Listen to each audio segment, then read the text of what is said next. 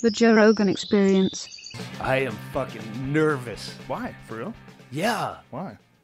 It's a good thing. I haven't left my fucking house in a year. You've been I mean, totally except for- locked up. Well, I mean, I go to the grocery store.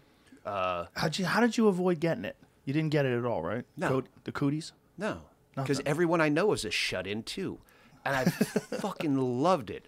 It's like I left a day after my year anniversary. Like I packed a week before coming here. So all you've done is go to the food store. Yep. Wow. Well, I went up to Phoenix for New Year's to see. It's a long story. To see a dog that I almost kept, but I gave away.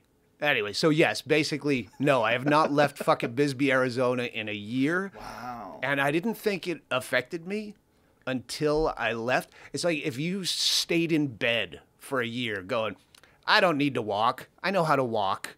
And then after a year, you're like, fuck my legs. I'm atrophied. What feels the weirdest?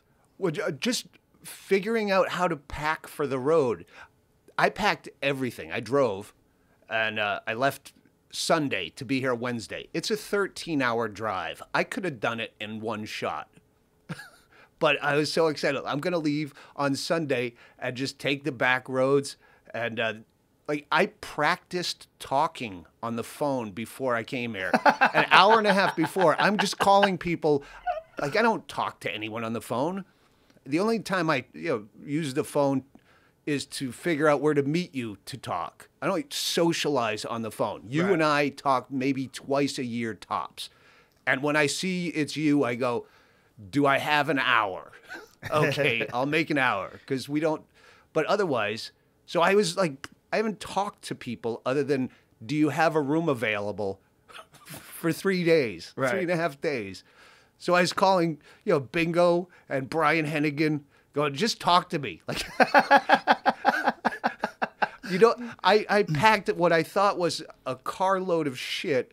I forgot vodka, which is my go-to drink, and a shirt.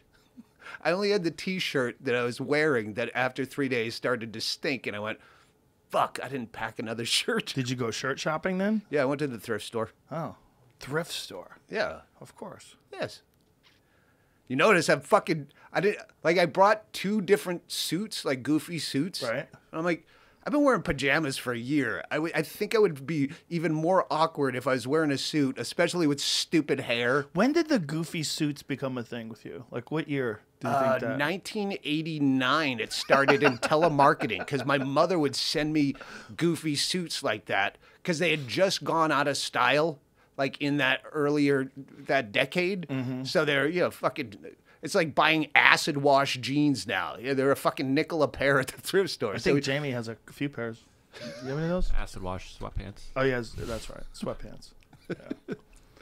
Yeah, but that's your signature shit now, the goofy suit. Yeah, and I go, I don't think I'm ready to put on a goofy suit. I don't know if it would clash with the goofy hair. Because people will show up at my shows in goofy suits, but no. they'll have like plaid on plaid, and you go, no, that doesn't work. Like I accessorize perfectly in a goofy suit, but I go, I have the goofy hair now. Is that like polka dots on plaid? I don't know. Right, have you gone too far? Yeah, I want to be comfortable here, so I'm wearing pajamas like I have for the last year. Why don't you just wear pajamas? That's what I'm wearing. Well, pajama pants. Are those pajama pants? Yeah. Okay, there you go. And this was my old travel shirt. I wore this anytime I traveled. I'm like, yeah, I want to be comfortable. I don't want to fucking. You've stayed worry within about your my tie means clip. very well. Like you've never had to worry about finances. Like you dialed that in early. Yeah. You never fell into the trap a lot of people do, where they like buy a bigger house or buy a bigger car or this or that. My shit's paid for. After a year of not working, I go, ooh, I always bragged about how much fucking I don't need to work. And then I go, all right, now I'm starting to worry. Should I buy this dumb plastic shit from Amazon or not?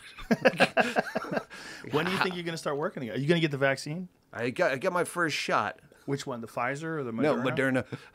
I got my first shot. About 2 weeks ago. 2 weeks ago tomorrow. Why is it funny? Because I just realized I still have the fucking Band-Aid when I took a bath last night. I'm such a fucking slothful pig when it comes to bathing. That's hilarious. And it's still there. I didn't wash that hard that it came off even last night. They're resilient, those Band-Aids. They'll stick around for a while. Well, I'm going to get my follow-up shot 2 weeks from now. And they'll just from peel the that same off? lady, and I want her to see the same dirty bandage and make her pick it off. I know that's rude, but I think it's funny. Catch new episodes of the Joe Rogan Experience for free only on Spotify. Watch back catalog JRE videos on Spotify, including clips. Easily, seamlessly switch between video and audio experience. On Spotify, you can listen to the JRE in the background while using other apps and can download episodes to save on data cost, all for free. Spotify is absolutely free. You don't have to have a premium account to watch new JRE episodes. You just need to search for the JRE on your Spotify app. Go to Spotify now to get this full episode of the Joe Rogan Experience.